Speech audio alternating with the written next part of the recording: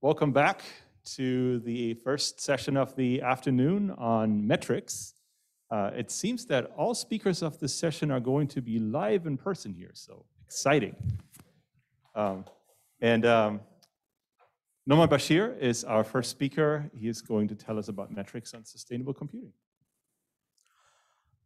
Hi everyone, my name is Noman Bashir. I'm a research fellow at the University of Massachusetts Amherst.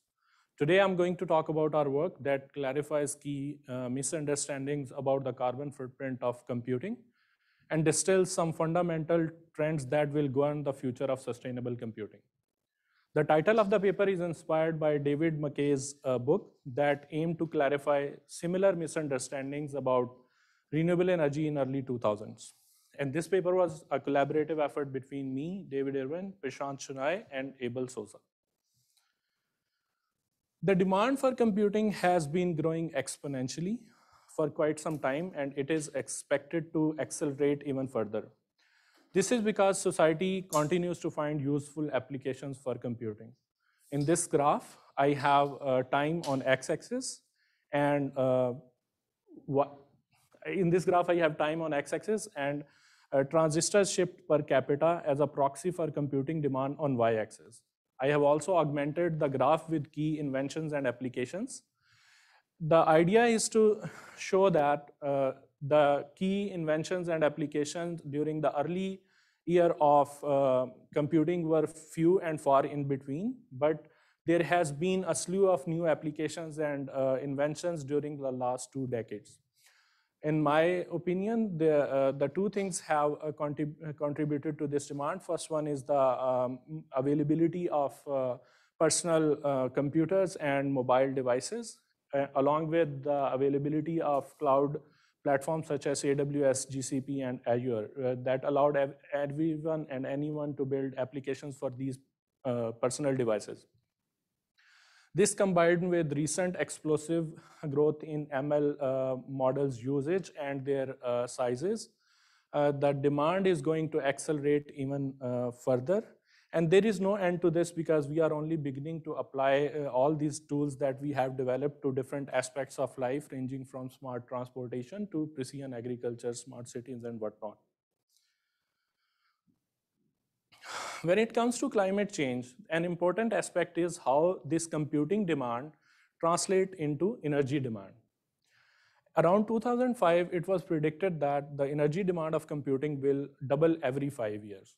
However, in 2018, the same set of or same group of people came and updated their analysis and said that the energy demand actually grew only by 6% from 2010 to 2018. While this study is widely quoted, there are other studies that suggest that the actual computing demand may vary anywhere between 200 terawatt hours to 900 terawatt hours. The purpose of mentioning all of this is not to say that one study is better than the other. It is just to point out that despite even the most optimistic analysis, the energy demand outgrew the improvements in energy efficiency. And one of the key factors in this gains in energy efficiency was a transition from traditional computing on traditional data centers, which are highly energy efficient, to hyperscale cloud-based data centers, which are highly efficient. However, it must be noted that this transition was a one-time gain, and this and other efficiency gains are slowing down while demand is accelerating. So this means that the future growth in demand will directly result in future growth in computing demand will result future growth in energy demand. So computing industry has focused on the energy efficiency so far. This is completely understandable because as high energy efficiency reduces the operational cost. However, when it comes to the climate impact of computing, energy efficiency is not the only metric. A more important or like another metric is the carbon intensity of the energy used to fulfill this demand. The good news is that in United States, the carbon intensity of the grid has been decreasing over the last 2 decades or so. Over the last 18 years, the carbon efficiency of the grid increased by 2.33%. And by optimistic analysis, the energy demand grew only by 0.65% per year. So this means that effectively the carbon efficiency of computing actually increased by 1.64%, or the carbon footprint decreased. Now this is a good news, but only if the most optimistic estimates about the energy demand are accurate. And also if you only look at the United States or Europe, where these carbon intensity has been decreasing. But if you look at the Asia, where there has been a massive growth in data center capacity, and also like around the world, the grid's carbon intensity has either increased or remained constant. So when you combine like the whole world view along with the potential inaccuracies in the energy demand estimates, the future does not look as rosy. So far I have talked about different projections and estimates. Different people will side with different studies that will lead to different conclusions, and that suits their narrative. So to avoid that problem, we leave these projections and estimates aside and look at the fundamental trends that will determine the future of sustainable computing. So carbon footprint of computing can be computed as the total work done divided by computing's carbon efficiency. So let's look at the top thing. So the total work done is cycles per unit work into total unit of work. So cycles per unit work is also termed as the algorithmic efficiency. So there has been massive increases in algorithmic efficiency over the years, and there are definitely more avenues for further improvement. And industry has very strong incentive to work on that, because it means that they can do more work for the same amount of money or energy spent. However, despite all of these recent successes and potential future possibilities, algorithmic efficiency has its bound, because you cannot do work without at least consuming some amount of cycles. The next one is the total unit of work. So as I discussed earlier, the computing demand is growing and further accelerating. Now the bad thing about this is that industry has no incentive to curb this accelerating demand. Higher demand and even further acceleration in that demand means higher profit and more satisfied stakeholders. So there is no stopping that, and I believe that the total unit of work, or the amount of work that we will be doing in the future, will determine the future of sustainable computing. Now finally, in terms of carbon efficiency, computing's carbon efficiency is a product of computing's energy efficiency and energy's carbon efficiency.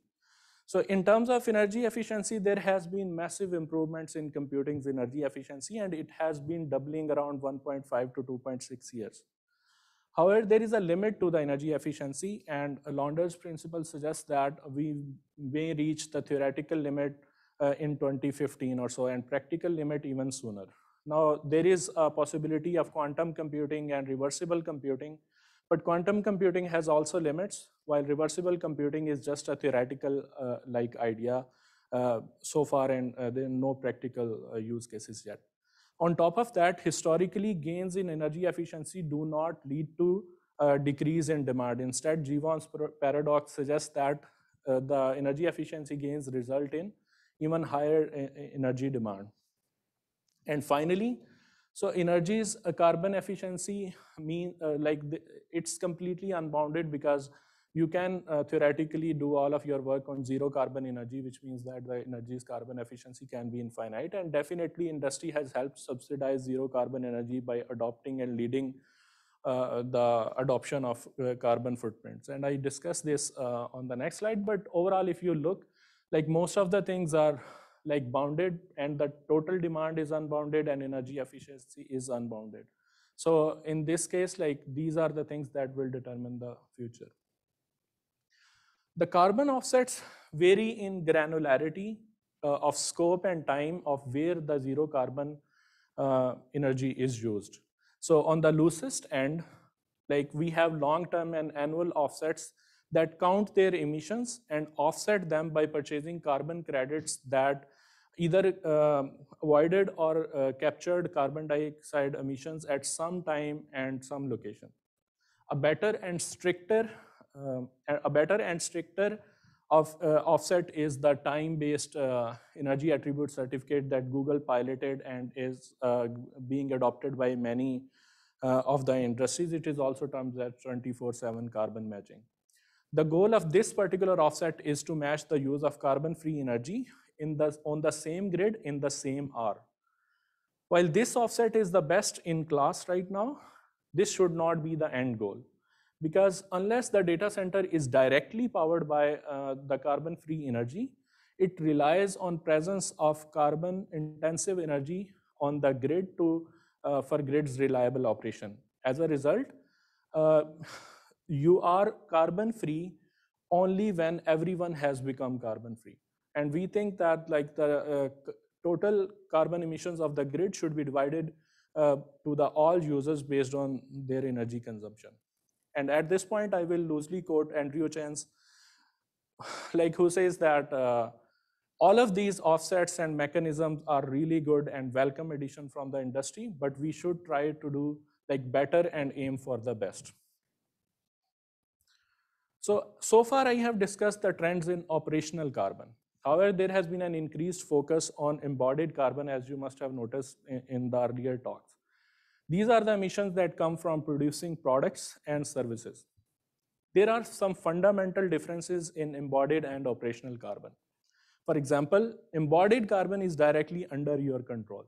Yes, focusing on embodied carbon can motivate companies to use their facilities a little bit longer or equipment a little bit longer, as suggested by many talks. It can also incentivize people to buy from a manufacturer that is greener. But at the same time, my embodied carbon is someone's operational carbon. If everyone reduces their operational carbon, embodied carbon will also reduce. And also, as I said, operational carbon is completely under our control, and it is not a solved problem. So I want to clarify that I'm not saying that embodied or operational carbon, one is more important than other or vice versa. What I am saying is that one is under your direct control and others is not. And there is also a potential that a focus on embodied can distract you from reducing your operational carbon. So finally, what does all of this mean for sustainable computing? The first step is we need to clarify the misunderstanding surrounding the carbon footprint of computing. Industry is taking massive steps in reducing their carbon footprint, and they champion their success. That is totally understandable. However, as clear from a question on Slack, if you go to Slack and look at a question thread after the keynote, these claims can give a false impression that operational carbon is either a solved problem or will be a solved problem. So therefore, we need to clarify these things so that people understand the importance of reducing operational carbon. Second thing is, once we have that consensus, we need some tools that allow us to reduce operational carbon. And there are companies like Watt, Time, and Electricity Map that are enabling visibility into the carbon footprint of applications through providing average or marginal carbon emission values. Then once we move a little bit further, we need to shift focus from energy efficiency to carbon efficiency. So there is currently no direct or financial incentive to reduce carbon. And everything in computer science is motivated by economic gains, like to run faster, to do more work, and things like that. It is very surprising that computer science is probably the only science that is driven by economic incentives, not like, for example, chemistry, biology, physics. There is no direct incentive over there. So a lot of things in computing sciences determine like what is being done by economic incentive, which may not always be a good solution. And finally, once we have more and more renewable or carbon-free energy resources, we need to change how we operate. Like we are more, like computing is a highly flexible load, and it can help you on both ends of the spectrum. In the first side, it can allow you to move to lower carbon energy resources and things like that. And on the other end, The flexibility of computing can allow you to balance grid by responding and participating in demand response programs and things like that. I will end the talk with the following takeaways that operational carbon footprint is not a solved problem. And due to increasing demand, this problem is going to get only worse. Offsets are good, but they are not the panacea of our efforts. Embodied and operational carbons are not additive, in my opinion. And finally, operational carbon is directly under our control, and we should leverage computing's flexibility to help make this transition and while also balancing the grid. Thank you. Thank you, Noman.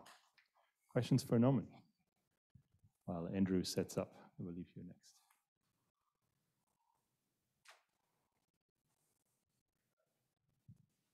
Should I? No, I need to do a little bit. Okay.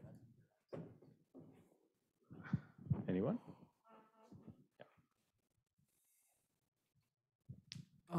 Yeah, thank you for the talk.